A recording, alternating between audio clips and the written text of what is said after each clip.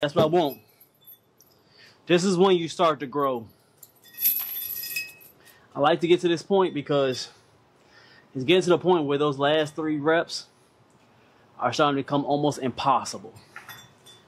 That's when you know you're growing.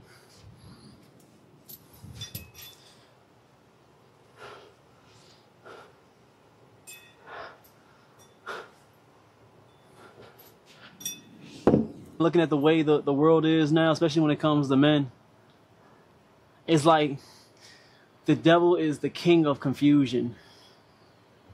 And people don't understand that most of the time. And some people, if they'll be honest, they know what is right. They know they're not supposed to eat the wrong things. They know they're not supposed to drink sodas all day, every day. They know they're not supposed to be overweight or obese. They know all these things. They know what is right and wrong because most people are not that stupid.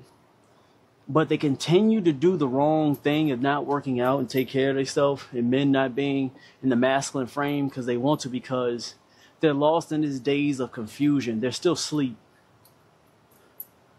Shout out to Jesse Lee Peters. He says, "Still alive, but I'm barely breathing." He jokes about it a lot, which is funny. But after a while, after laughing at him all the time, he always says that people be, their eyes are closed, but they're still breathing. He jokes about it, but it makes sense when you look at this world. You'll talk to a person, be authentic with them, and be like, "Yo, why are you fat or overweight, or you're not taking care of yourself? You're not being the leader that you want to be." They be like, "I know how to do those things, man. You know, I could eat better and do better."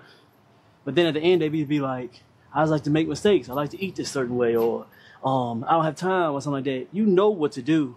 It's just that you're mindlessly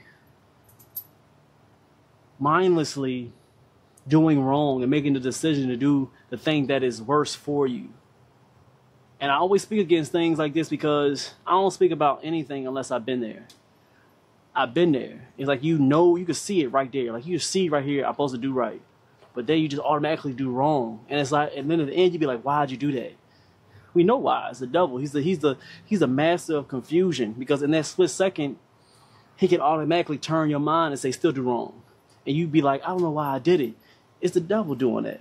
So he's the king of it. He's the king of it. And without you knowing it, he's doing it every single day until you're able to recognize it and get back to God. I mean, it's so complex and easy at the same time that it goes over people's heads, and they just keep on going day to day and not changing and not realizing it. Facts. Sometimes I have these talks because it's good for me. Not necessarily good for you, but it's good for me. Real talk. Get that. Hey, man, listen. Give me that salute that making sense, man. Give me that salute. Give me that salute, boss. Real talk. Real talk. Who in here, man? Satan is the king of deception. You're right, Mr. King Giant.